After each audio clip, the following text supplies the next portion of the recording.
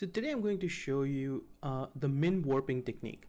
This is a really handy way to get additional shapes out of basic primitives or even from slightly processed nodes. So the min blend mode basically takes whatever is the lesser of the two at any given pixel position, and it is available in the combine node and more readily available right here in the post-process stack. So let me illustrate what it does. First, we have a range primitive. I'm just going to create a purlin, and I'm going to auto level both of them just so we can see the effect more clearly. I'll combine these two, which creates the combine node, and then change this to min mode and 100%. So in this, it is taking whatever is lower of the two. I can clamp this down so we can see it as it would be without auto leveling. And I just auto leveled both because range and purlin have different height ranges, and so they wouldn't work.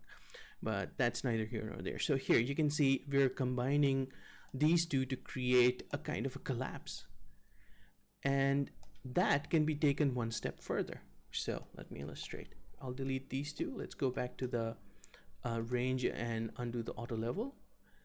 I'll increase the definition and height so that we get a robust shape. That looks cool. Next, I'm going to add a warp node. So warp basically displaces the terrain. So there, that's what it's doing. It's using one of the noises that we choose here. So in this case, it's purlin FBM, and it has somewhat high roughness. I think we can make this maximum roughness just to see. And so you can see it takes our shape, twists it, warps it, as the name suggests, and it makes it do things in the flavor of the noise that you've selected. Now I can change this to Voronoi, and it becomes slightly more angular and more like cell-based, like a Voronoi would be. So now that we have this warping going on, terrain looks cool, but we can make this look better by just going down to the post-process stack and turning on the min blend mode. And so now you can see it's choosing whatever is lower of the two noises, the range and the warp. In the post-process stack, it'll immediately choose whatever is before. If you want more detailed control, then you would use a combine node like we did before. So that, you can see, is already giving us certain shapes that are better than just the range, and better than what the warp was giving us without the min. So we kind of get the best of both worlds. And so you can also change the seed to get different options. You can change the size, and once you have this, you can then erode this. And let me change a few settings so we get sharper channels. There you go. Now we can do this again. So if I were to just duplicate this node,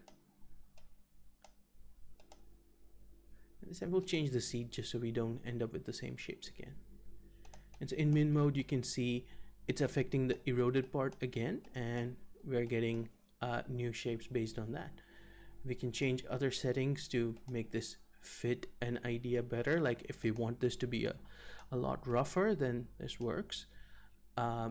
Let's change the seed again just to see what options we get, and you can keep experimenting.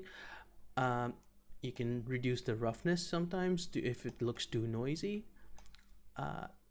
So I think this, I'll go back to more rough look. Okay, this kind of looks cool. It's not as realistic as the previous one, but that's fine. This is just one more process. So you can erode this again. And again, I'll take out the inhibition so we can get some decent down cutting and increase the duration. And so there you can get like an even better shape. Now, here's another example. So this is simpler. So we just have a range like we did before, and we erode it first. So we get this. Then we warp it. and you can see you're getting some decent collapses in these smooth shapes here, and that's because our size is larger than what we had in the other example, and the strength is maximum, which is something that requires a bit more delicate approach. Like, so for example, like the roughness, I left it lower. If this was too rough, the strength would overwhelm it. Same for the size. If it's too small, the noise becomes too noisy. So here, with this specific set and the min blend mode, of course, we are getting certain warpiness out here. At the same time, we get a few collapses, and we get to retain things on these slopes. Then we can erode it one more time, but this time on the erosion node, I'm also using the min blend mode.